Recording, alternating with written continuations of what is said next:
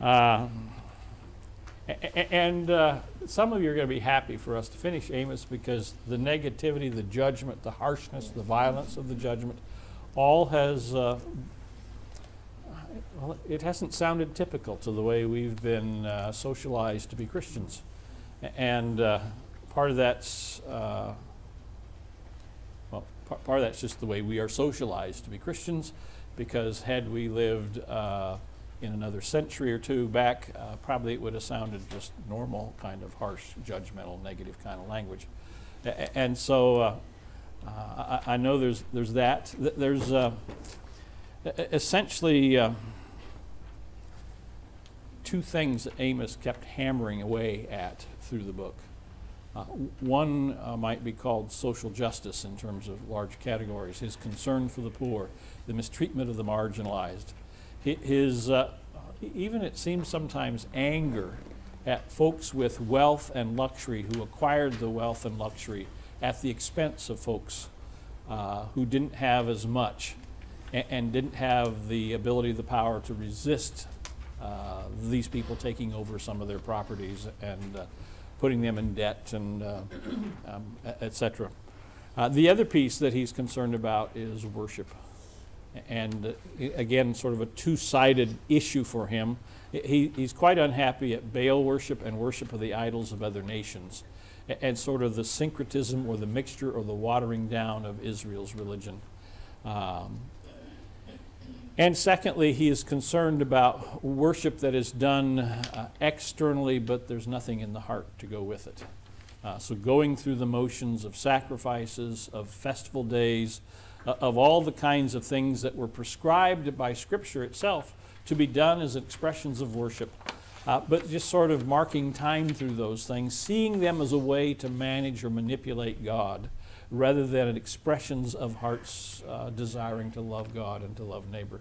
And so even in the passage we started last week, we'll continue today, you see that issue at work once again. So let's read again. We read this last week. Let's read chapter 8, verses 4 to 14. We'd gotten in about a verse or so of that in our discussion, and we'll pick up wherever you want to pick up. So let's read together, shall we? Hear this, you that trample on the needy, and bring to ruin the poor of the land, saying, when will the new moon be over, so that we may sell grain, and the Sabbath, so that we may offer wheat for sale? We will make the ephah small and the shekel great, and practice deceit with false balances, buying the poor for silver, and the needy for a pair of sandals, and selling the sweepings of the wheat. The Lord has sworn by the pride of Jacob, surely I will never forget any of their deeds. Shall not the land tremble on this account, and everyone mourn who lives in it, and all of it rise like the Nile, and be tossed about and sink again like the Nile of Egypt? On that day, says the Lord God, I will make the sun go down at noon, and darken the earth in broad daylight. I will turn your feasts into mourning, and all your songs into lamentation. I will bring sackcloth on all loins, and baldness on every head. I will make it like the morning for an only son, and the end of it like a bitter day. The time is surely coming, says the Lord God, when I will send a famine on the land, not a famine of bread or a thirst for water, but of hearing the words of the Lord. They shall wander from sea to sea, and from north to east. They shall run to and fro, seeking the word of the Lord, but they shall not find it. In that day the beautiful young women and the young men shall faint for thirst. Those who swear by Hashemah of Samaria, and say, as your God lives, O Dan, and as the way of Beersheba lives, they shall fall and never rise again. Responses.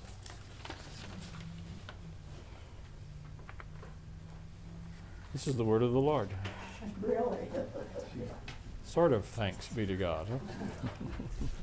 The famine. Isn't that a powerful metaphor there? Famine of the word of the Lord. That's just scary. almost too true today. Okay? What would that look like? What does it look like here as he describes it? You know, you almost wonder if, since it's not a physical thing, it's a spiritual thing, that they may not even realize there's a famine until they go to hunt for it and they can't find it. Okay? The issue is food and water, right? At least that, I mean, it's not a famine of bread or a thirst of water. What's the function of bread and water? Sustain life. Yeah, keep you alive. And for the poor folks, they tended to have 2 meals a day. In the morning, bread and water. In the evening, bread and hot water. Boiled on whatever the last bone of the last animal they had any meat off of would be, which means the broth gets pretty thin after a couple months. Yeah, so there's an assumption there about the word of the Lord. It's an assumption, the first I am saying of Jesus. John 6. Jesus says, I am the bread of life.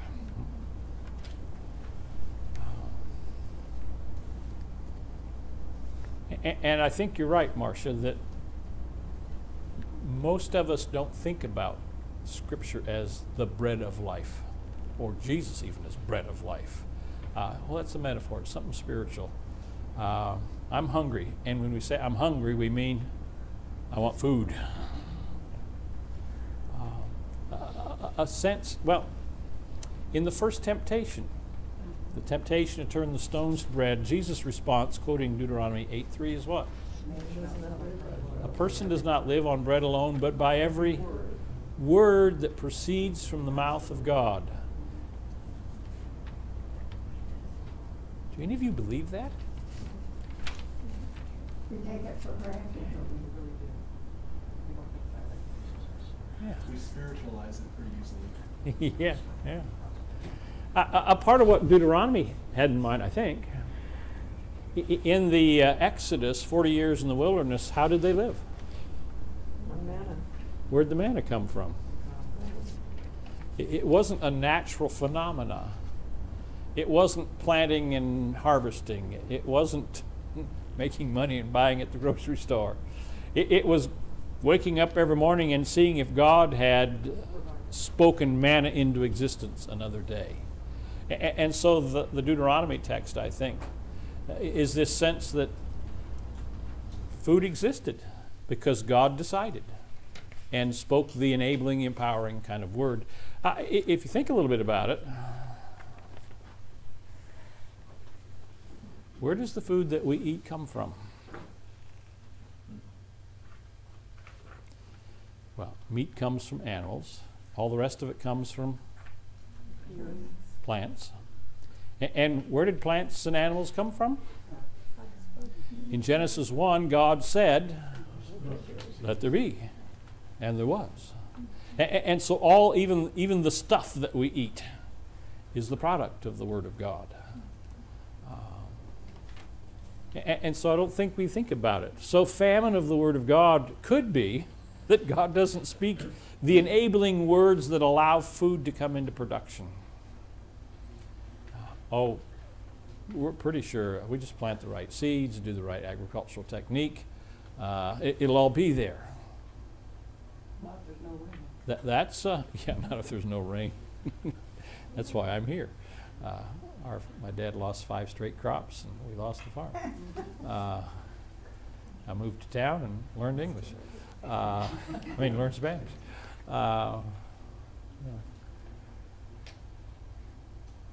We have been kind of overwhelmed by a naturalistic sort of worldview, rather than even assuming that God speaks these words.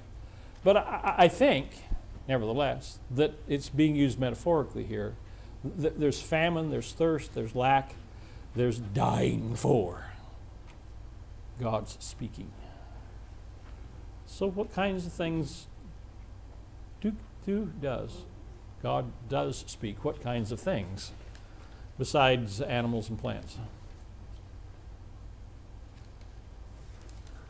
Spiritually in the life, spiritual life-giving. Okay, he speaks the word that brings life. Okay.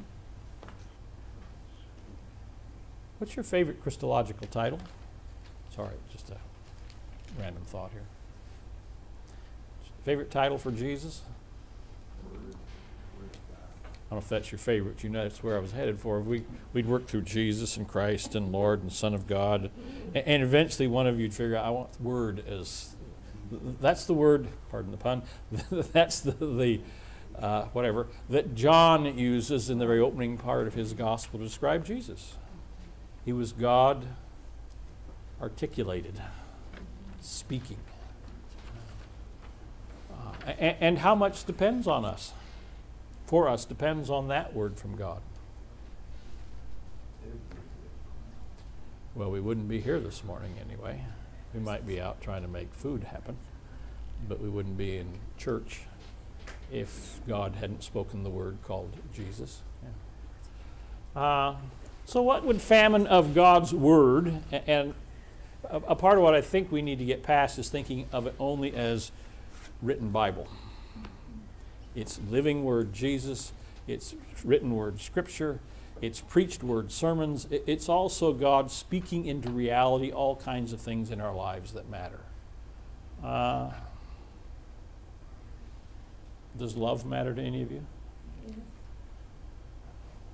The source of that is God. Creating the context in which love can happen, the reality of love.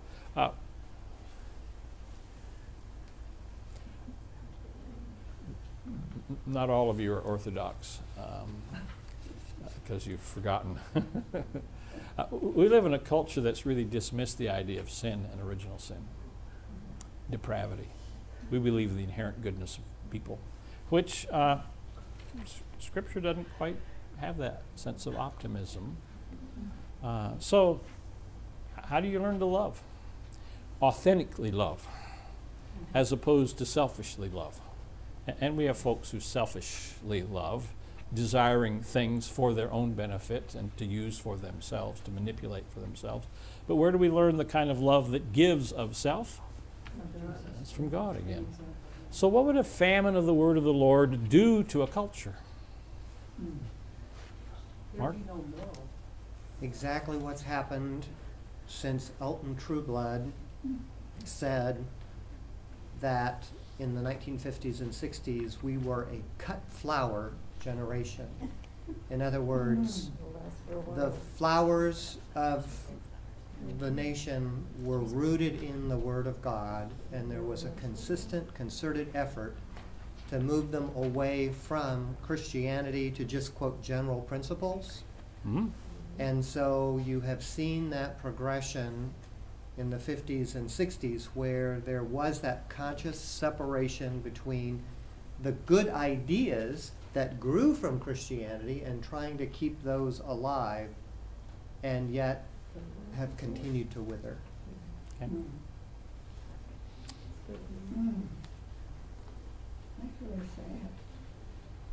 Interesting here, they wander from sea to sea, from north to west. They run to and fro seeking the Word of God. Because part of what's at work in our culture is trying to find those realities again without the soil, without the roots. And not only is it getting harder, it's always been hard. The distance is so far, the flower is so faded, the memory of reality is, in many cases, not even existing anymore. Jess? A secular sociologist in the 1960s warned the Western culture particularly, once you do away with the sense or the idea of the sacred, you do away with any foundation on which any value structure can be created. And then it becomes each person for themselves creating what value is. And he said, this is in the 60s, the outcome will be chaos and division, and it will likely occur within our lifetime. Though that just recently, with all the turmoil going on in our nation, once you lose the idea of sacred, there's nothing left of the foundation. In Amos's time,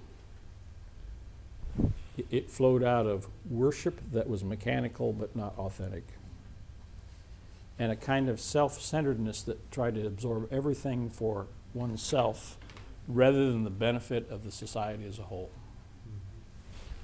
And that's the consequence. Yeah. Well, you guys jumped to the funnest part of this passage to talk. Elbow? Are you going to help us No. with this? Trouble. Verse 11. God says, I will send a famine of hearing the word of the Lord. I live my life trusting that God will never leave us nor forsake us. And this sounds like a contradiction of that.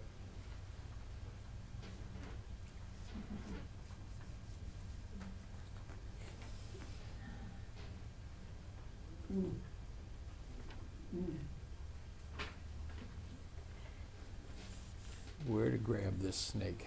Near the head. I think the answer is simple. It depends on who the us is. Yeah, that's the way to put it, because Old Testament faith is built on covenant. And a part of the covenant formula is these are the expectations God has for Israel. And if they obey, blessing will come. And if they disobey, not just curses, you're foiled again, but the kinds of undermining of individual flourishing, so that health may have ill health because of disobedience. You may have poverty, disobedience. You may suffer violence in a society because of disobedience. The nation will lose to other nations. The economy will go in the tank, according to God. These are the punishments. That was set up in, well, it's already in Deuteronomy chapter 27 and 28, the blessings and the curses that happen. And you've got this century after century history of Israel, Northern Kingdom in particular, living in violation of that covenant, which means for God to not be a liar, which is another thing I think you value, for God not to be a liar, then he must bring some kind of judgment against them. And in a certain sense, part of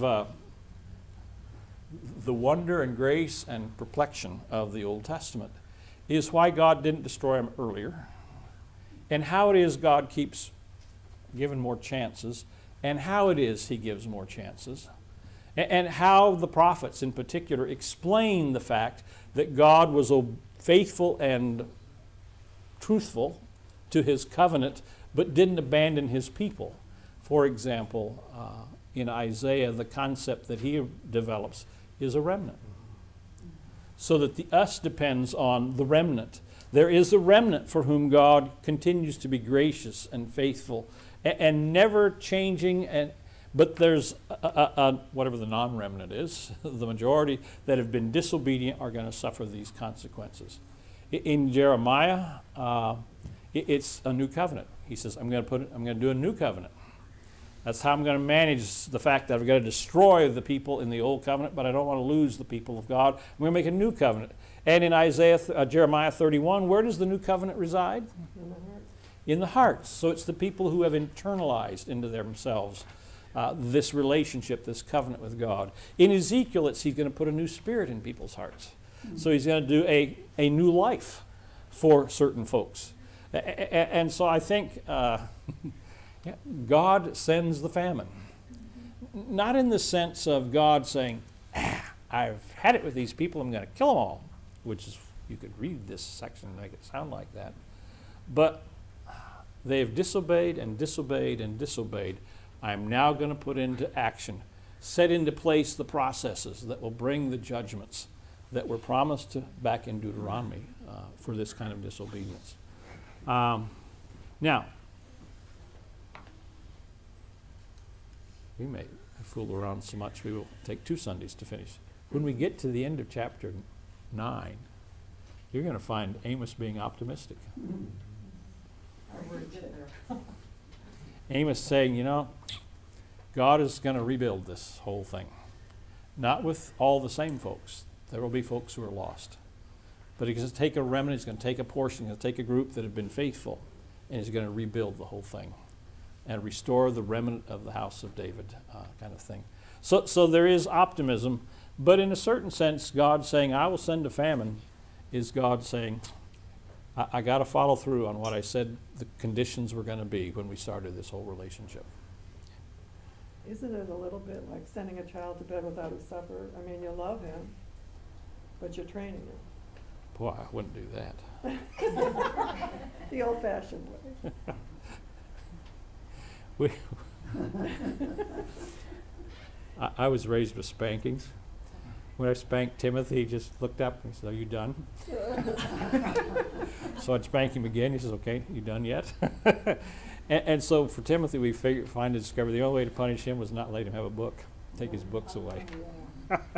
He would cry and whine and crawl and behave in order to get his books back. He didn't care about supper. Yeah, you got to find what punishes. Right. And God had a series of things. And in this, there's a certain sense, the famine of the Word of God isn't God saying, I'm jerking my word. It's, I'm turning you over to the consequences of the pattern that you've been living now for these years. And that pattern has consequences. And a part of it is you've ignored the source for so long, you will no longer be able to find the source once again. Bruce?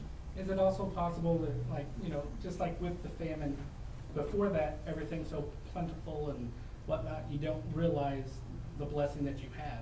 So whenever it's taken away, you're searching for that thing that is not there. So Christ being the source of life and the source of what they need and the originator of blessing and that sort of thing, whenever that's removed, it says they search from sea to sea, north, east, you know, so on.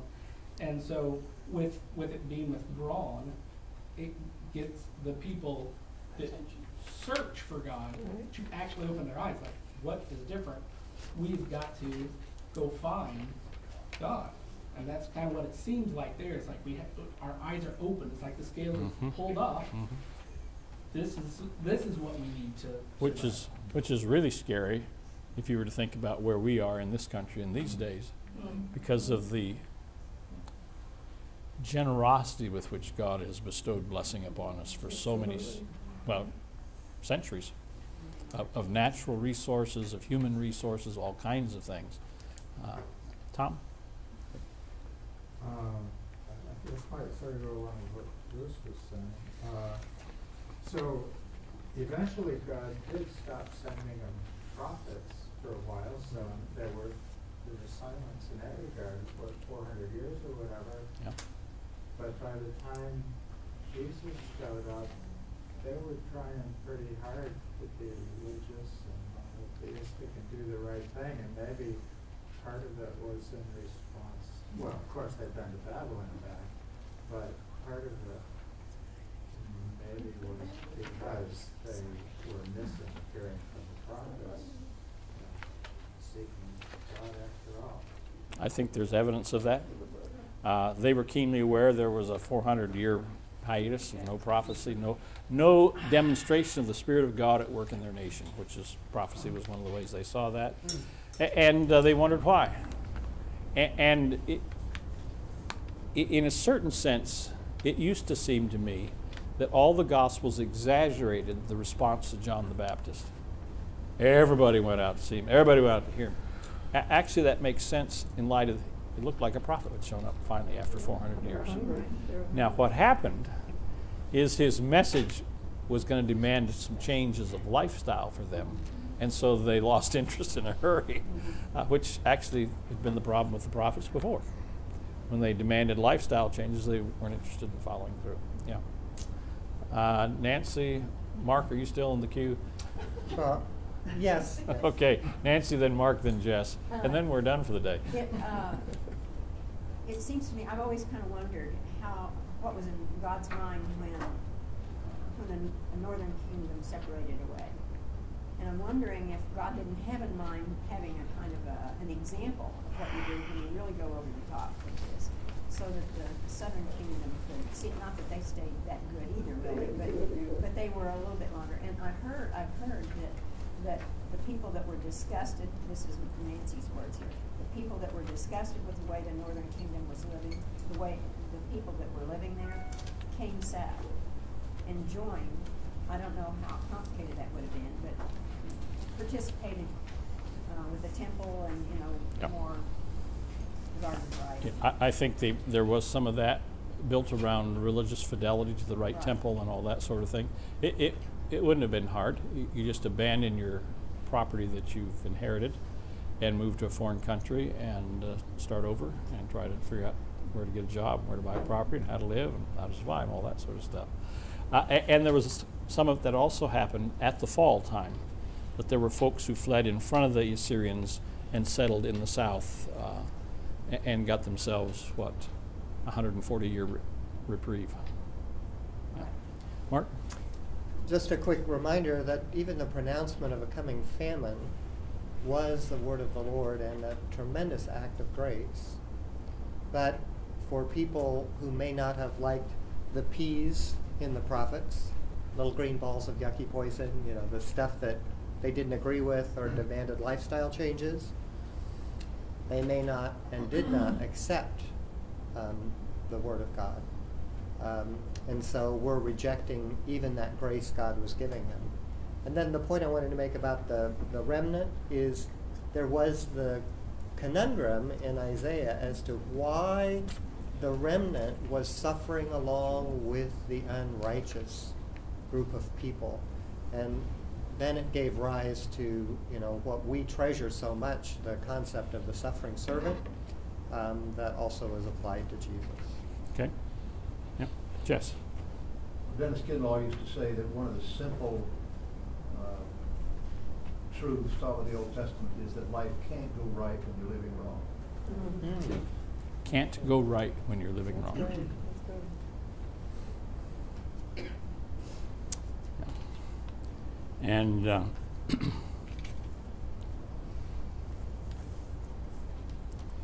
human history is the history of trying to get things to go right and still live wrong. It starts in Genesis 3, and we're still giving it a shot. We really learn quickly and well, don't we? Still doesn't work. It still doesn't work. And so we're shocked that there's a famine of the Word of God. Well, thanks for keeping me awake today. Dorothy? Are you done?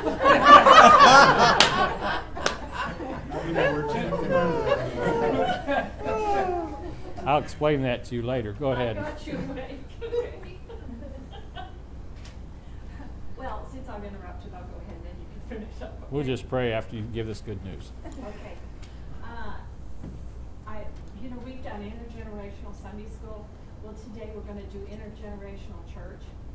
And because I suggested that we lead first to fourth grade in the sanctuary today so that they can hear this very famous man. One, that's an important thing. Two, he works in another country besides our own. So they get to experience a little bit of that. And they get to hear Spanish used in a service, worship service today. So I thought those were all worthy things for the formation of our children. So pray for them during this time. There are only 3. That's the thing that hurts my heart. There are only 3 children, first to fourth grade, in the building today, right now. But because of that, I have leftovers, so if anybody wants to take a note page, You have what? leftovers of my sheet that I made for the children. So Oh, if you so you did what I wanna told you? participate Wow, in it, I didn't know that. This is activities that kids could do while the sermon's going on? While the sermon is Yeah, going so on. if any of you are struggling also, I pick up with Father, we are delighted to be your children. Thankful that you've given us your word and that we have lived in a time where your word was available with abundance, with generosity, in multiple translations and languages. We are such blessed people. Teach us to live accountable lives to you and to your blessings. We pray your special blessing on Hermano Lopez as he brings the word to us today. Let us hear with glad hearts in Christ's name. Amen.